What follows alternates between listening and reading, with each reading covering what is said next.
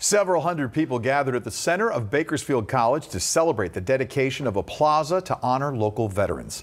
BC's new Veterans Plaza, located in the heart of campus just north of the Veterans Services Office. School officials say this space represents gratitude and acknowledgement for individuals who served in all 6 branches of the military.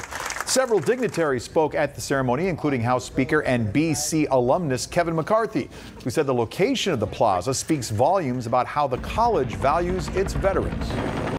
So it's the beauty of Kern County. We know where our freedoms come from.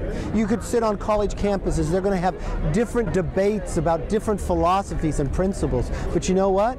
Those who defended your right to have those, we honor them at the very part. That's why I'm so proud of Bakersfield College. I'm so proud of Bakersfield and Kern County for honoring their veterans. It's one more example of that. There are 6 pillars that has the history and information of each branch of the service on them: the Army, Air Force, Navy, Marines, Coast Guard, and don't forget the Space Force. There you go.